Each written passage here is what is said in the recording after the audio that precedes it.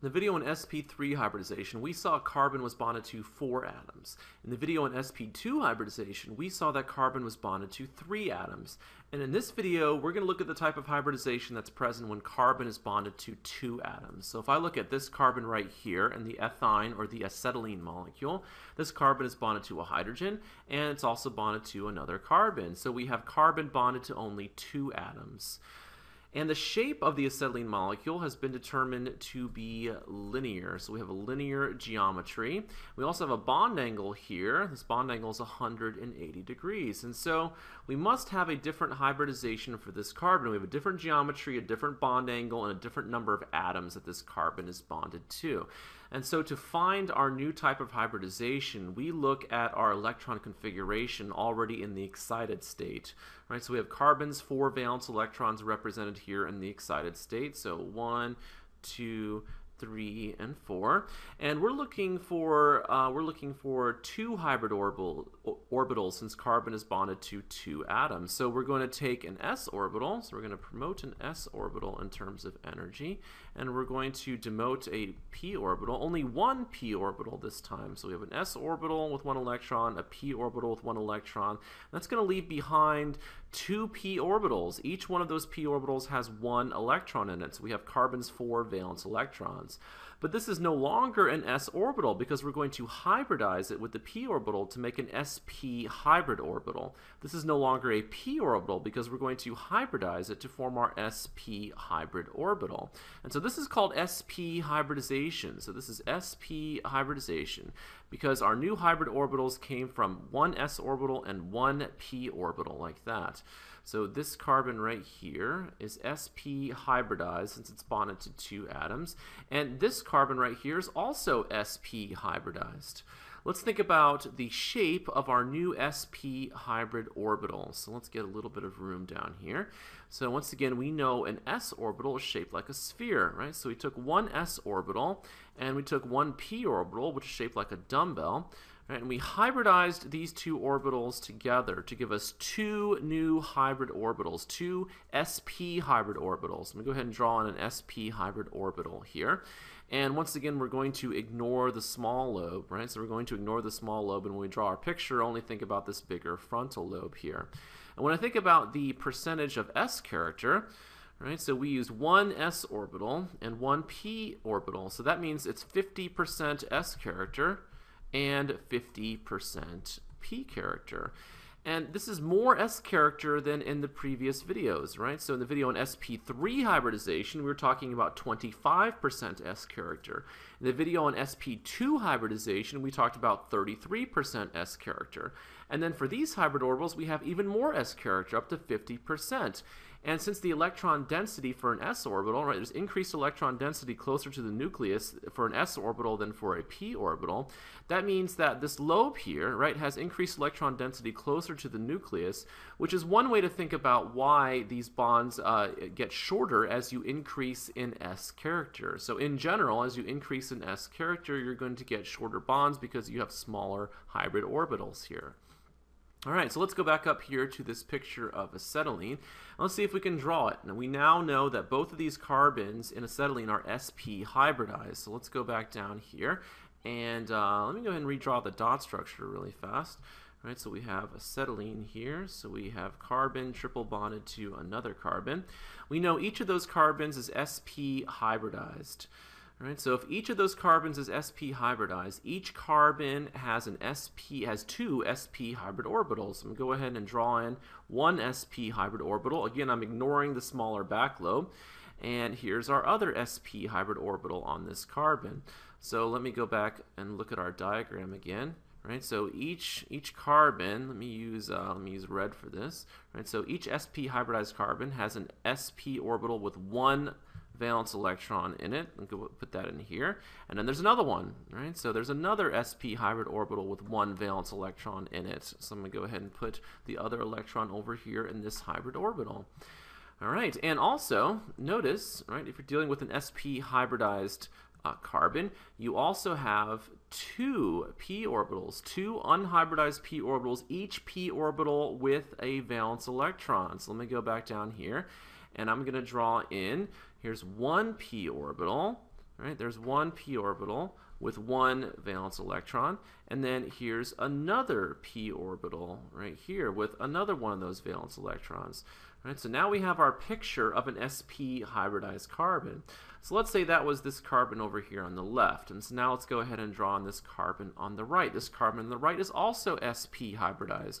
Therefore, this carbon on the right has an sp hybrid orbital, right, with one valence electron in it here, and then another sp hybrid orbital with one valence electron here. This carbon, since it's sp hybridized, right, so once again go back up here to this diagram, this carbon is also going to have a p orbital with a valence electron and another p orbital with another electron in it.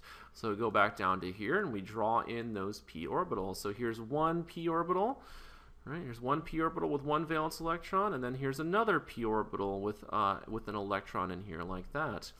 All right, finally, we have to add in hydrogen, right? So we have a hydrogen on either side here. So we know that hydrogen has one valence electron in an unhybridized s orbital. So over here, we have a hydrogen with one valence electron in an unhybridized s orbital. And now we can finally analyze the bonding that's present. Right, so we know that if we have head-on overlap of orbitals, like right in here, right, that's a sigma bond. So there's one sigma bond. Here's a head-on overlap of orbitals between our two carbons, so that's a sigma bond. And then finally, we have a head-on overlap of orbitals here, so that's another sigma bond. So we have a total of 3 sigma bonds in the acetylene molecule. In the video on sp2 hybridization, we saw how to make a pi bond, right? So we had this side-by-side overlap of orbitals. So here we have one pi bond, right? We have interaction above and below, so that's one pi bond. And then we have another pi bond here. So we have side-by-side overlap of orbitals here as well. And so we have 2 pi bonds present, right? So we have 2 pi bonds present in the acetylene molecule. So let's look at our dot structure again, right? So we saw the bond between this carbon and this hydrogen was a sigma bond, and we saw there was one sigma bond between our two carbons. So I'm just going to pick the one in the middle here, say that's a sigma bond, and then this bond over here we said was a sigma bond. So there's our 3 sigma bonds, and then we had a triple bond present, and so there were 2 pi bonds also present. So 2 of these are pi bonds here. So a total of 2 pi bonds and 3 sigma bonds for the acetylene molecule here. Remember, pi bonds prevent free rotation, right? So we can't rotate about the sigma bond between the 2 carbons because of the pi bond. So there's no free rotation for our triple bond. All right, so we have a linear shape. So let me go ahead and draw that line in here. So you see this linear geometry for this molecule like that. All right, also in terms of bond length, so the distance between these 2 carbons, the distance between this carbon and this carbon, let me go ahead and circle them, the distance between these 2 carbons turns out to be approximately 1.20 angstroms. So an even shorter bond length than in our previous video. So once again, that's due to the increased S character, right? So increased S character gives you these smaller orbitals, and so that's one way to think about the shorter bond distance in a triple bond compared to a double bond or a single bond. All right, so that's a lot that we've covered here. Let's go ahead and draw the dot structure one more time and analyze it using steric number. So we have our triple bonds, and if we're doing steric number to find out the hybridization state, we know to do steric number, you take the number of sigma bonds. So let's say our goal was to figure out the steric number for this carbon. The number of sigma bonds, I know this is a sigma bond. I know in a triple bond, I have 1 sigma bond and 2 pi bonds.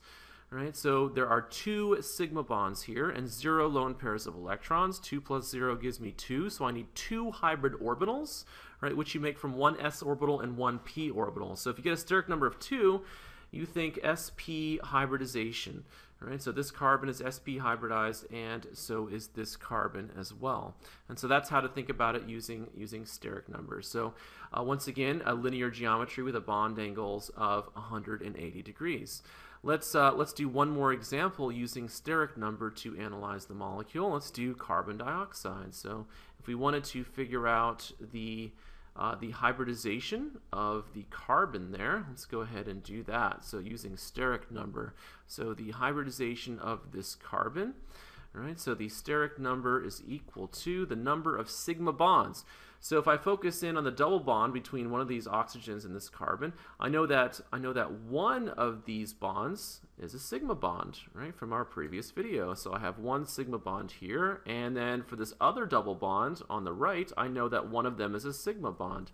All right, so I have two sigma bonds here and 0 lone pairs of electrons around the carbon. So 2 plus 0 gives me a steric number of 2. So I need 2 hybrid orbitals for that carbon. And of course that must mean this carbon is sp hybridized. So this carbon here is sp hybridized as well.